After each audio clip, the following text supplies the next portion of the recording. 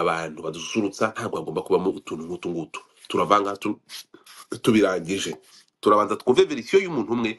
Sinzi uri tayari kuvuga, sinzi uri buze kushaka kuvuga mbere uko yafashe ikibazo, noneho hano tubivane mu nzira, bive mu nzira. Ngayo nguko. Duhere iwawe se, duhere kuri verisiyo yandi, ntitwahera ku mudamu wose. Urabyumva uti ntitwahera aduhere kwa ShadyBoo. okay. Amina, sawa. Okay, ShadyBoo. Shady, unmute your mic. Fungura mic yawe. Osi nta uri harasakuza mukunda arimo akaziki. Usa nk'umutizeho gato kugira ngo dutege amatwi ShadyBoo, hanyuma tuzegaruke iwawe. ShadyBoo, allez-y. Ijya mbere, fata umwanya wawe, ijambo ni iryawe. Imva n'imvano y'ibintu byagenze bite kugira ngo Uncle Austin agaragare nk'umuntu washatse kukunyagiza imvura akicisha abana bawe izuba ry'i Kigali. Ibyo bintu byavuye. Ndashaka ubive muzi, hanyuma noneho tuze twumve na Austin, hanyuma noneho audience iraza gufata decision. Ijambo ni ryawe. Yeah, okay. So nje ndashaka kubaza ikintu Uncle Austin, ikintu dupfa, urumva ikintu dupfa pe, ku buryo ashobora kunyima. Turaziranye, nyine turazi, ego ntabwo tuziranye cyane ariko turaziranye kameme, sibyo? kuko hari uburyo nagutezaga imbere, nazaga muri restaurant yawe, narodaringaga nta kibazo kabisa, njye numvaga, urumva, no kumenya no kubona iyi nzu ntabwo nari nzi ko ari n'iyawe, sibyo? ShadyBoo, ndashaka mbabarire gato, ndashaka tuduhere ku munsi w'abakomisiyoneri, ku munsi ujya kureba inzu bwa mbere.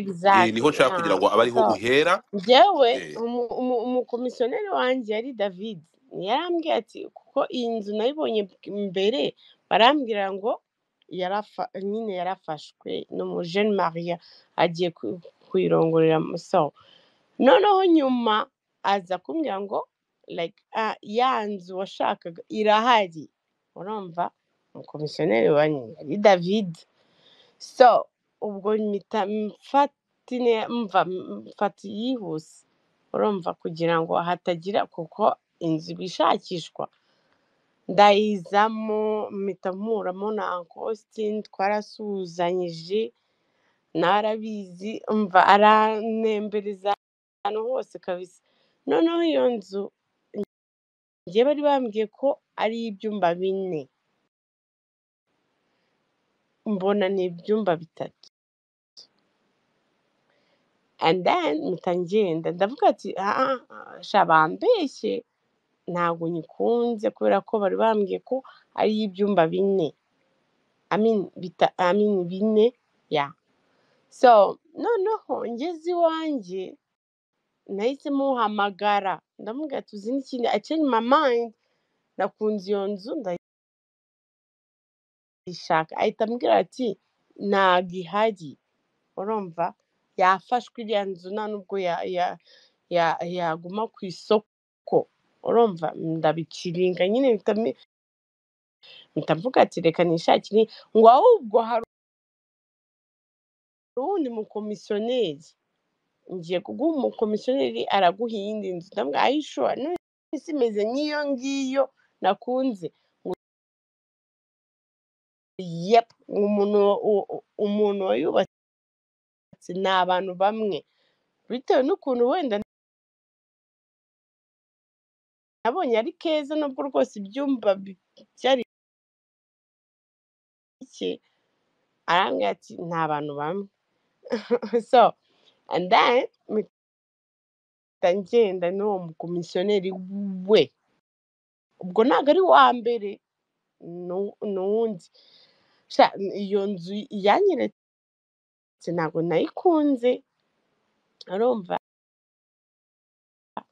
So noneho musaza wanjye rero twari turi kumwe, arambwira ati njyewe rero mfite nafashe nimero landlord, aramuhamagara, arambwira ngo inzu irahari, iri available, urumva. and then birancanga ndamubwira ati kameme njye nuza Uncle Austin yambwiye ko yafashwe irafashwe deja, arambwira ati no reka tutrayinge. Nibwo yagiye akadiringana, nta nubwo njye nagiye, niwe ni musaza wanjye yagiye aradiringana nabyo. Yanagusanze ni uko utamuzi, asanga uri kuvuga ko batagomba kuma inzu ngo kubera iki, ngo ngo neza akavuyo ngo ibiki n'ibiki, ngo ndinda winjiza abagabo ngo nanga show man. Ibyo ntabwo yabimbwiye bwa mbere, urumva. Ni ukuvuga ngo we yagusanze abantu uri kumwe na landlord uri kuvuga ayo magambo, urumva. So birarangira, and then we akomeza deal ze zimuzanye, yagombaga gusubiza amafaranga, nicyo kintu washakaga, urumva. Arayagusubiza pe, and then nyuma baramubwiye yaramubwiye ati rero sasa imfunguzo ntabwo nzifite, umuntu nyiri inzu inzu ndimo, abantu bari bahagarariye iyo nzu nibo bari bafite izo mfunguzo. Ubwo yagombaga kuza agafata izo mfunguzo, aje wari uhavuye, urumva, wari uhavuye, and then bahita bamukubita ayo magambo wamvuze, urumva ko nashobotse, urumva. And then we uwo mutima byaramurenze araza arambwira ati Shadi ufitanye iki kibazo na Uncle Austin? Ndamubwira ati njye nta kibazo mfitanye nawe. Ibya mbere byo nanabyirengagije kuba waranyimye iyo nzu, ngo urumva ngo wari ufite umudiyasipora agomba gufata iyi nzu, urumva. So ibyo byose narabyirengagije. And then arambwira ati ufitanye iki kibazo na Uncle Austin? Ndamubwira njye nta kibazo mfitanye nawe. Ati none se kubera iki avuge aya magambo aya n'aya n'aya n'aya? Ndamubwira really? Ntabwo ari inshuti yanjye, njye turaziranye before, kandi ari wanyeretse iyo nzu, niwe wanembereje iyo nzu. Ntabwo numva ukuntu ashobora kumvuga amagambo nk'aya ngaya, kandi sinshingana nawe, nta hantu usibye kumenyana nawe, ariko ntabwo ndi mugenzi we ku buryo yamvuga amagambo nk'aya ngaya. Ambwira ati rero simbizi ariko mufitanye ikibazo. Ndabona njye nta kibazo mfitanye nawe, birarangira. Ibyo bintu ni ibintu byambabaje kabisa, nkavuga ati Uncle Austin nicyo kintu nshaka kumenya right now, ikintu njye nawe Uncle Austin, ikintu mfitanye ku buryo ushobora kunyima inzu mani, si n'inzu, ku buryo ushobora ugenda unsebya ahantu hose pe. Noneho uri no kuneza n'abakomisiyoneri bro. Urumva uri kuneza abantu. ubu tugende gakeya rero. Mu yandi magambo niba tubyumvishe neza, ibyazuye intandaro ni umuntu wakuzaniye urugambo, ni uwo muntu waje kukubwira ngo ibyo yumvisha avuga. Ni ukuvuga ngo warabwiwe. Oya ntabwo ari ibintu, njye ikintu cyambabaje ni ukuntu yambwiye uburyo inzu idahari kandi ihari. Dufite verisiyo ebyiri. Uretse gato, rekana n'ibyo bintu by'amagambo. uretse gato, uretse ugende gakeya, kandi uze kumbabarira Austin nafata ijambo ntumuvugiremo kuko yakuretse uravuga. Uze kumbabarira. Nanjye ndashaka verisiyo yiwe. Yes, kuko kugeza aya masaha ikintu mbashije kumva, uwo muntu, iyo nshuti yawe umbabarire nyita inshuti mbi, ari umuntu ntabwo rwose nta kintu bahuriyeho na kimwe, nta nubwo aricyo tugomba kugenderaho. Urakoze cyane. Ahubwo tugomba kugendera ku kintu cyo kunyima ikintu gihari. Ngaho reka tugiye gufata umwanya, abantu bumvishe verisiyo yawe naho byavuye, n'uwo muntu waje akakubwira ko yasanze Austin ari gukora ibyo bintu, ariko nawe ukavuga ati nanjye inzu mbere ntiyashatse kuyimba. Umbabarire ntuvuge, ufunge mike yawe, reka twumve verisiyo ya Uncle Austin please, umuvugiremo. My brother, mike is yours.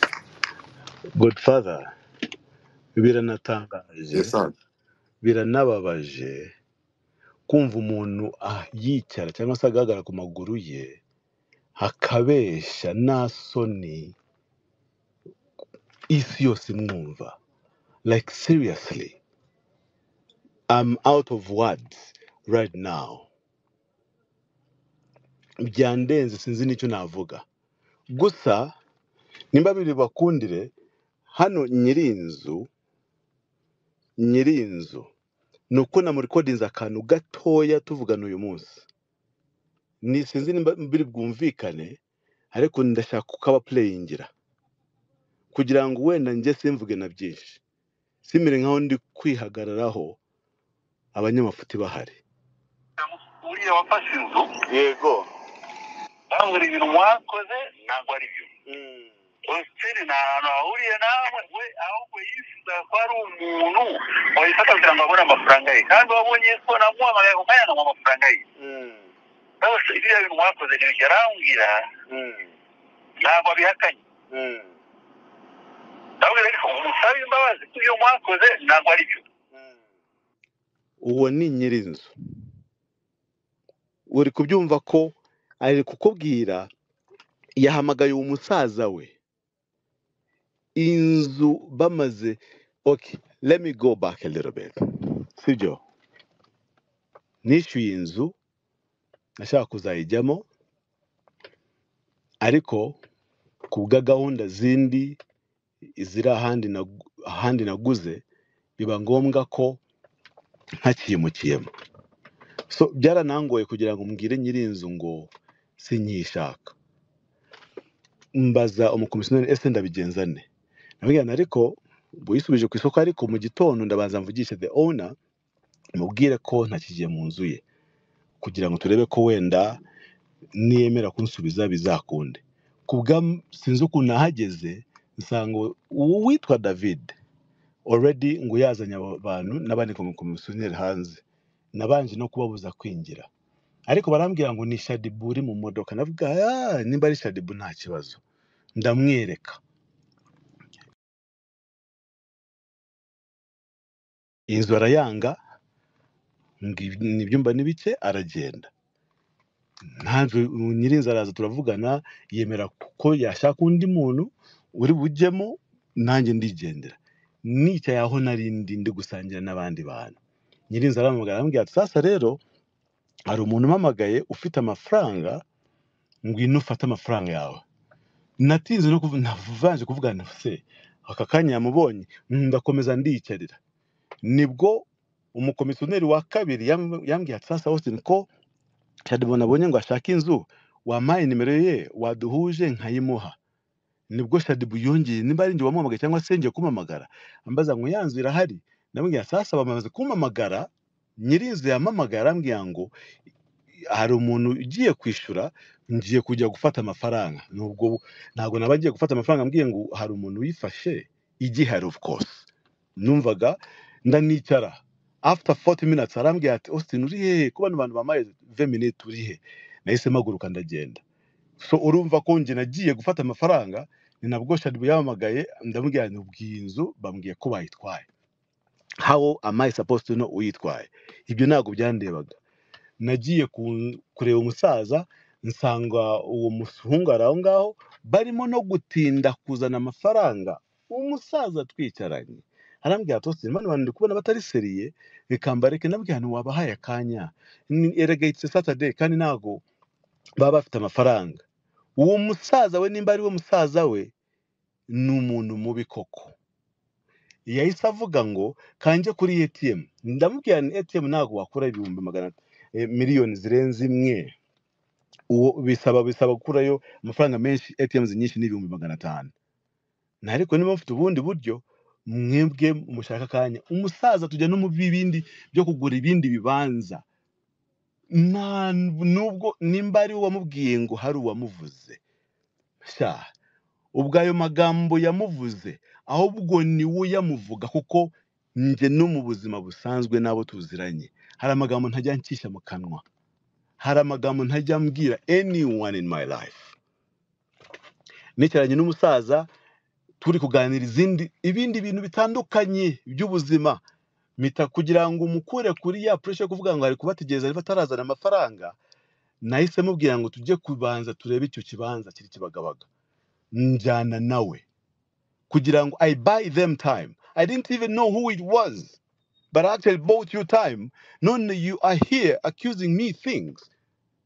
So njyana n'umusaza, by the time twagiye kugaruka amafaranga yari yaje, bama yanjye ndigendera. Iyo nzu sinigeze nyisubiraho cause I did not need to go there. For no any reason. Basubije amafaranga nari naratanze, nabo baguma bari gukora ibyabo. N'uwo musaza uyu munsi nibwo yamenye ko inzu itarimo n'uwo muhungu wamwishyuye. And me the same, because I did not need to know utwaye inzu n'udatwaye inzu. ShadyBoo ambaza ngo inzu irahari, namusubije nk'uko bari bamaze kumbwira ngo ngwino ufate amafaranga. Ahubwo ikintu twumenye na nyiri inzu uyu munsi nuko we yaciye inyuma yohereza undi muntu kugira ngo akwepe abakomisiyoneri. Those are not my people. So somebody kwicara to do a character assassination like this, hejuru yo gushaka kuzura no gukora, I do not know what is wrong with you. Kuri natanye no kubaza ngo ikibazo dufitanye, nagirana ikibazo nawe cicise. Why would I have a problem with you? Why would I ever have a problem with you? Kuba unakomeza kuvuga ngo kukwima inzu, why would I? I'm in shock that people actually listen to people with these kind of views, with these kind of things, kandi bakanabumva bakicara, and they jump onto conclusions and make up their minds about somebody they've never even had a chance to actually sit down and talk to. I am disappointed in you, ShadyBoo. I am disappointed in whoever actually jumps onto a conclusion akumva ko ibyo ari kuvuga, aho kugira ngo nimumaze no kubona ko wakoze ikosa na musaza wawe yemengira ngo nkabyumvise muri recording n'uyu musaza. Why don't you apologize bikarangira, aho gushaka kuguma uhagarara mu mafuti? Please, I do not need anything else. Acknowledge aho wakosheje, aho bakuzanira ibigambo bitigeze binabaho, aho wavuze ibintu nje ntashobora no gutekereza kuvuga. Nimba utabizi, I respect you as a mother. I respect you for the fact that you actually had kids with a friend of mine. Umuntu tumaze gukorana akazi inshuro nyinshi cyane. Ntabwo amagambo yose uri kuvuga na rimwe njya ncisha mu kanwa kanjye mvuga. Anywhere, anytime, not to anybody.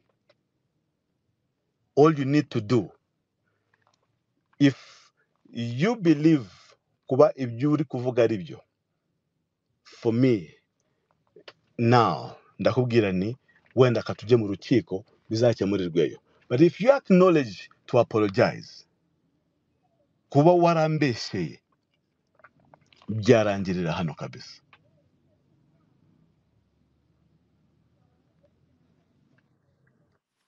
Okay, ahangaha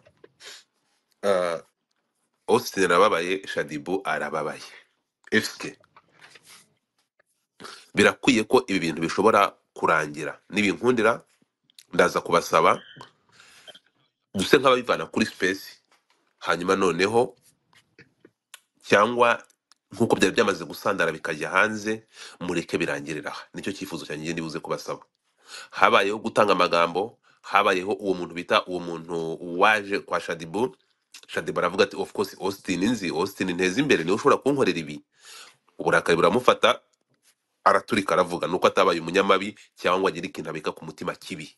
Ntabwo ShadyBoo yabaye umuntu mubi, yabuza ko umuntu mubi yari kubika ku mutima nawe akazakora ikintu kibi agendeye kuri ayo magambo. Ariko ntekereza ko n'impamvu ShadyBoo yavuze yashaka kugira ngo ibi bintu bive mu mutima we bijye hanze ntakomeze kurakarira Austin bive mu nzira ariko uburyo byakozwemo cyangwa n'ukuntu of course bigeze kuri Austin muri ukuntu yabyakiye mureke ibintu tuze dushaka uburyo birangirira ahangaha turabakunda turabafana turabubaha so ni byiza ko ibi bintu tuva ahangaha dushyizeho ingufuri ibyo by'inkiko byo ndabyamaganye yego biramutse ndabizi hano hari ukuntu abantu bajya bafunga imitwe njyewe bikarangira ibintu bibaye birebire kandi ari ibintu byoroshye so murabyumva mute ibi bintu tugize uyu munsi tukabishyiraho conclusion hakabaho kuganira neza bikava mu nzira ShadyBoo allez-y hari ikintu yavuze urumva ngo atange cyokora anyway njyewe nkuhamagara nakwihamagariye kugira ngo naguce inyuma cyangwa iki kubera ko niwe muntu wanembereje ino nzu so nk'umuntu tuziranye sibyo so njye nakwihamagariye ndakubwira ati njye mama ndashaka iyo nzu urumva urambwira ntabwo nta nubwo nari nateganyije no guhamagara Android cyangwa iki ibyo ari byo byose ntabwo nigeze muhamagara cyangwa iki kubera ko turaziranye njye nawe turaziranye se ni ukuvuga ngo hari uburyo wayinyimyemo urumva ko wari ufite ubundi muntu ngo mu diaspora nazo uwo ari we amakuru yangezeho urumva ShadyBoo ntabwo nanga Austin ntabwo mwanga pe ku buryo nafata ni ukuvuga narababaye pe nanjye narababaye nanjye I'm so disappointed ntabwo nari nzi ko ushobora kunkorera ikintu nk'icyo ngicyo urumva so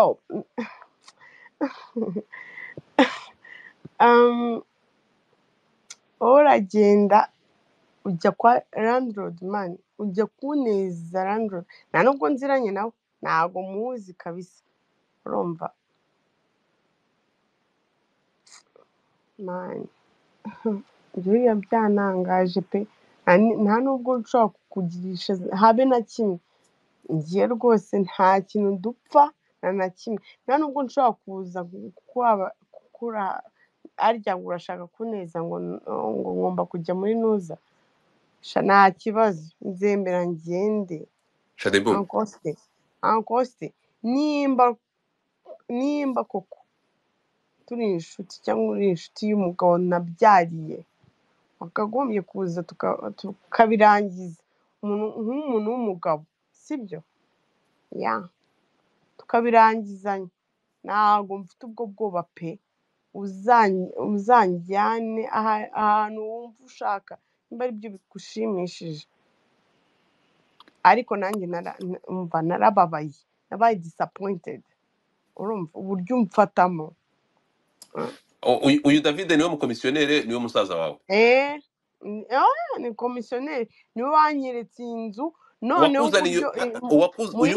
uretse gato uwakuzaniye urugambo uyu nguyu wakubwiye ko Austin urugambo rureke niyo ntandaro y'ibi byose muhamagare ni umukomisiyoneri wanyeretse ino nzu niwe wakubwiye ko bakuvuze hari uwundi oya vana amagambo yo yihorere Godfather umuntu wanyeretse nyine like ni umukomisiyoneri urumva ngiye yanyeretse inzu ndaza isura ubwa mbere narayanze ubwa kabiri nshinjinga my mind ntabwo ibyo ngibyo ntabwo namubeshyera bro no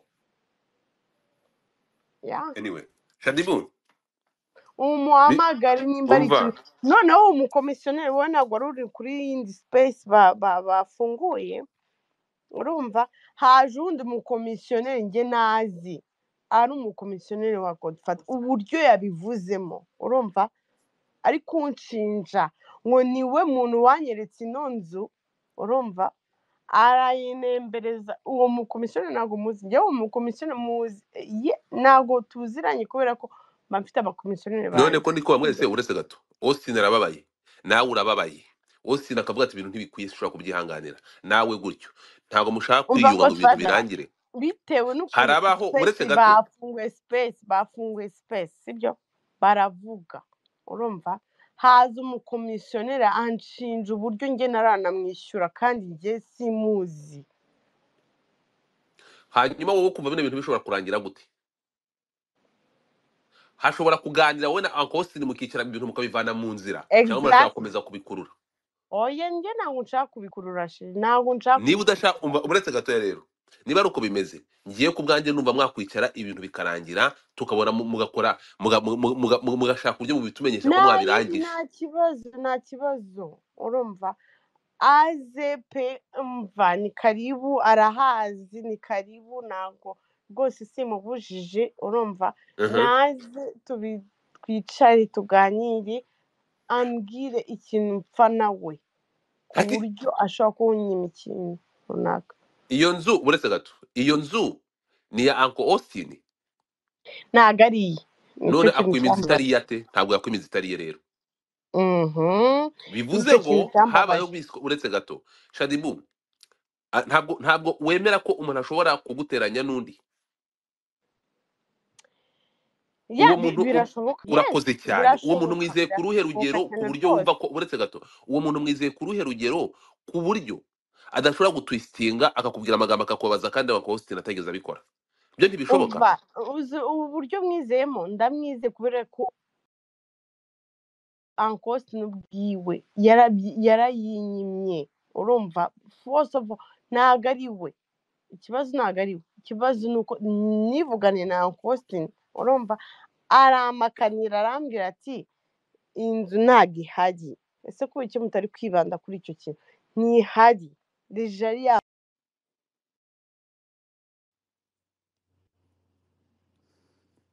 okay.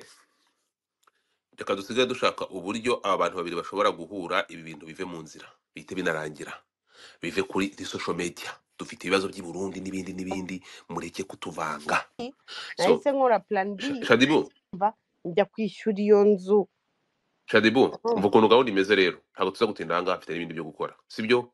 Reka habeho guhura kwawe na Austin, ibintu mubirangize live. Siko bimeze? Naribi uremera kubigiramo uruhare, sibyo? Bimeze cyane rwose. naze n'ubu ngubu ahubwo yazi nijoro. Ibiba nijoro turabizi. Nijoro mu mugoro Austin ko ari umugabo. sinzi ubwo saa mubifatamo 8 so ariko ndabazi saa 8 uragira ngo aze ati mbasha naze kugira ngo tukemure ikibazo. saa 8 ntiwambaye robe de nuit? reka nza nkubwire ntabwo ari uko meze, nubwo ari uko wambaye robe de nuit uragira ngo ntabwo ari uko meze rwose. ndi kumwe n'abana ntabwo byakunda, ntabwo byavamo. tubwire Austin aze cyane rwose. anyway so ni byiza ubwo wumva ko uburakari bushobora kujya hasi na Uncle Austin ndabizi n'imfura. Reka ibi bintu birangire, habeho guhura mu gitondo nijoro we wapi kabisa. oya reka ejo hazabeho guhura, muhure, ndabigiramo uruhare cyangwa turagerageza mu possible. Ngiye kwinginga Uncle Austin anyemerere, nawe ndabizi uranyemerera, pressure imanure hasi, uburakari umanure hasi, ubwe ko nta kintu Austin mupfa, uburakari umanure hasi. Hanyuma Shadi, biba byiza iyo habayeho kurambika, just you let it go, tukarambika umubano ukaba. So ndumva ibyo bintu tayari nta kibazo kabisa. uretse gato umva Austin biramutse nongeye kubona akaza hano, wanyemerera ukavuga ati Uncle Austin ibyabaye habayeho miscommunication, ndasaba ko birangira. Aricyo bitwaye ibyo byabaho, nta kibazo kabisa. aze hano ntari mpamvu yo kujya kure muvanga, kuko iyo nk'ubwo muramutse mubifungira no kuri iyo audience byaba byiza, abantu bakumva ko habayeho misunderstanding, habayeho urugambo, bihite birangira. Godfather na miss amva ngendi tayari kuhura nawe. Ntabwo nshaka kugira ngo habe indi comment, habe izindi comment. Oya aze hano uti Uncle Austin habayeho misunderstanding, na Uncle Austin avuga ati okay habayeho miscommunication, tubirangize. Aricyo bitwaye. Nta kibazo. Ndabakunda cyane, reka ndebe no Austin yemera kugaruka.